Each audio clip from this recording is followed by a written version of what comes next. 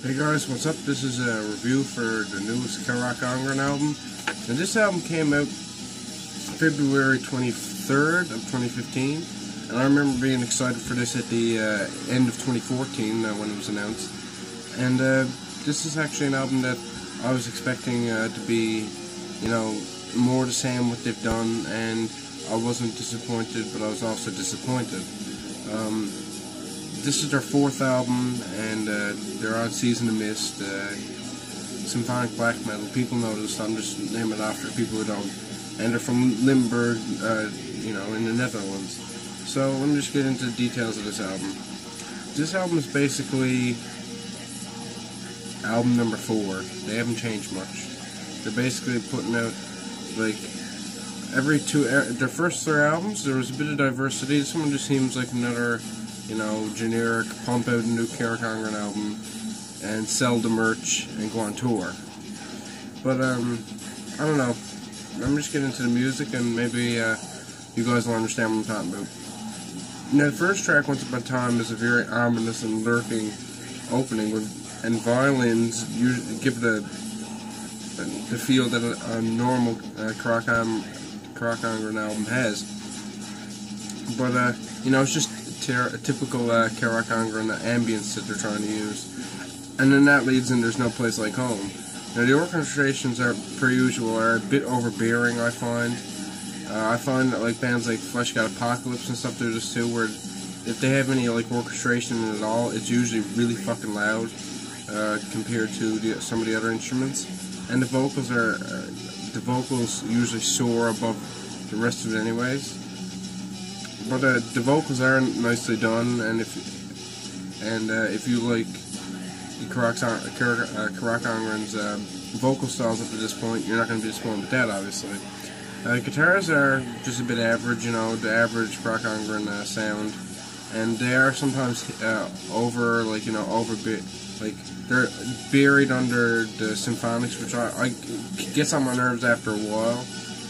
But it's not terrible in that way. It's not like horrendously bad. And the drums are kind of mediocre too, but I really like their drumming. I find their technical drumming really awesome. And I'm a drummer, so like if I could ever play anything like their drummer, I'd be fucking you know, so happy with myself. But yeah, that track is a decent one. Then we move on to When Crows Tick on Windows. Now, this is more the same, really. Still a decent Carach Angren album. I mean, Carach Angren song, but, you know, it's just pretty mediocre once again. And the track is good, but it's just more the same. I mean, it kind of wears it on you a bit, you could say. And then Two Flies Flew into the Black Sugar Cobweb. Now, this track, they released this with a music video, I'm pretty sure. And when I heard it, I think it was this track. When I heard it, I realized I would enjoy this album, but not as much as their previous. Like, you know, I kind of heard it and I'm like, okay, more Carach Angren, but it's kind of similar to the old stuff. And even though the track is really good and kicks ass and symphonic, it just kind of mediocre, kind of middling for me. Then Dreaming of a Nightmare in Eden. Now this track is basically a very short track with gothic string work and whispered vocals that transition into wretched vocals, but it's good.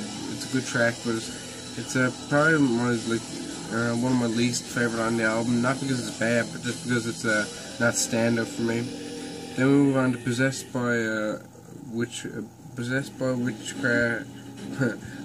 by a Craft of Witchery. Fuck, I can't speak, but that's the name. A nicely composed track. The guitars are, you know, the guitars kind of take a back seat at times, but the vocals and drums, you know, pierce the synth pretty well. It's just that I find they use the symphonics to accentuate the guitars, and it doesn't really accentuate the guitars, it just kind of buries them and kind of makes it like, oh, this is basically symphonic with no guitars. It's only when the guitars are getting chugged heavily you can really hear them. Next is Killed and Served by the Devil. Very breakneck and very heavy track. The title's enough to tell you that this is another fucking awesome track that just has a heavy as fuck Carach Angren sound. And if I haven't mentioned the story, and this is basically Hansel and Gretel, Hansel and Gretel, but the most fucked up version you could think of. And the people were bitching about the album and how the story ends in it. If you haven't listened to this album, I won't ruin the story ending for you, but they were bitching about it. But I didn't really care. I found it to be a good story no matter what. Then we move on to The Witch Perish in Flames. This is probably my least favorite. And the guitar work is kind of repetitive, and the vocals are slightly more like varied than their other stuff on this album. But it's just a bit boring, you know. Nicely played, but just too similar to their older shit. But it's still a good track in my opinion. Tragedy Ever After, mostly blasting black metal with a softer interlude tossed into it. And it's just kind of like, you know, it's just a slower, softer song, and it gives you a good breather, I guess. It fades the album out, which I guess some people could care less for, but you know, whatever. And then there's a bonus track called Dreaming of a Nightmare in Eden. Now this is this orchestral version, pretty mediocre, not too interesting. And you know, if you don't really like orchestral versions of songs, then don't even buy the special edition to get that, or the one with the bonus track. Just buy the fucking normal edition, because you're really not missing much. So yeah, that's all I gotta say about the music. The art is creepy and dark, and I like it, and ties into the album's story. But I don't know, just kind of looks like average Carach Angren album artwork. I like it, but it's nothing too like insanely awesome.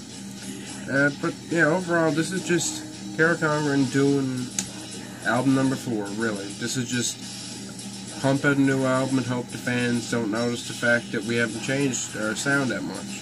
And not that I expect him to go from, like, you know, Dark Throne, fucking death metal first album, a bunch of black metal albums, and then fucking cross punk albums and fucking heavy metal albums. You know, I don't expect that. I just expect a little bit of variety, but I guess, like, you know, these guys got their formula, and they like to play their formula, and they'll add a little bit of variation in, but that's about it. I know, Brian Loves Metal 666, I believe, something along the lines of that. Let me just look at his name here. Because I used to watch him a lot, or, so, yeah, I think it was his channel. I'll link him in the description, but he was saying, like, I'm not very impressed by it, and he's a big fan of Carach Angren, and I know 2 or 3 other people who are big fans of these guys, and they just weren't a big fan of this album. So I guess to each their own. I guess I definitely see why people are a bit disappointed, but for me, I still enjoyed it, and I still got a good bit of enjoyment out of the music, because I like the story and I like the music itself. So overall, I'm just going to give this a 78 out of 100. Tell me what you thought in the comments below. I'll be sure to reply. And, you know, if you hated this album, then, you know, that's your opinion. Peace the fuck out, guys, and have